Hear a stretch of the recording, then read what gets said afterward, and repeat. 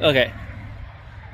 Take two, because like an idiot, I did not hit the record button. So, a little while ago, I did a video on splitting with the 12-way wedge, that section of the pile. Then I just finished splitting all of this today. It took a couple hours. I split every round, even the big ones. Big ones are like 24, 25 inch with the 12-way wedge. You saw that in the last video. And I hope those guys, I haven't posted that video yet, so when while I'm recording this, and so I'm hoping they had a good sense of humor about being called out. So it's all in good fun. All in good fun, guys. So the big question is how well did my wedge pin retention fix with the cotter pin hold up after all this?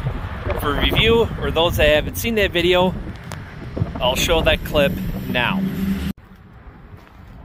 Alright, I got the pin in place, and now I have to have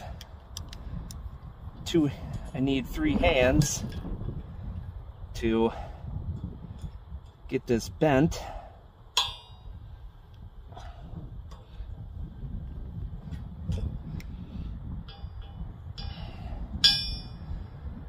I gotta get this bent all the way around enough.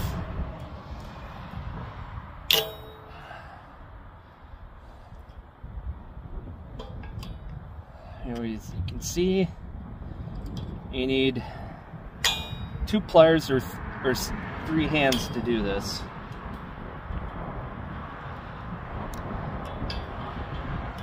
There. Now, this should not come out.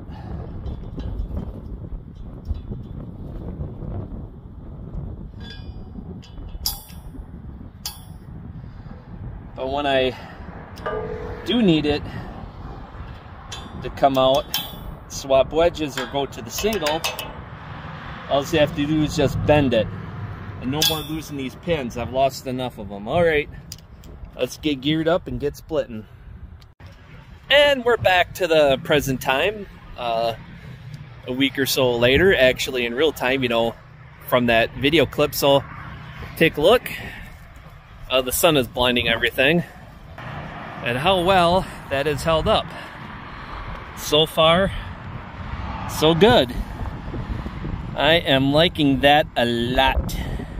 All I have to do is take the pliers and just bend the buggers out of it, because then this way I can keep the wedge at the height where I want it. That's the whole reason for the pin, to be in there, so the wedge height doesn't change on me. I don't mind if it floats if I'm running the 4-way doing regular wood and stuff, you know. That don't bother me so much. But when running the 12-way, I want to keep it more consistent, and now that I know that it works, I'll do that on the 4-way. I know I need a haircut. Yeah, it's windier than heck here, you know, like 18, 20 mile an hour winds, so. Yeah, I was actually having fun today with making firewood for a change, because this is probably going to end up being my wood, but there's probably enough, there's more here than I could store per campground rule, per DNR rules, so maybe I'll sell some, but I got to get it stacked, so that's going to take another weekend to get that stacked. So next up is I'm going to work on this year's wood. I worked on next year's wood before this year's wood. Makes no sense, right? Well, that's because, you know, this was green last fall and it needs to dry.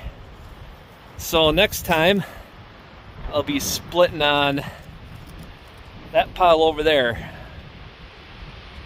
somewhere. I can't see because I don't have my readers to see, but somewhere over that way I'll be splitting more ash. I think I'm going to run the 12-way. We'll see. I'll run a few rounds to see how it struggles, because running some of that wood through the some of this wood through the 12-way wedge, it was struggling bad. I maxed it out pegged it at 3,000 psi a few times, but the Wolfridge 28C handled it. So until next time, folks, take care, get out there, do something. have fun doing it. Man, I'm starting to feel like the Shaggy DA.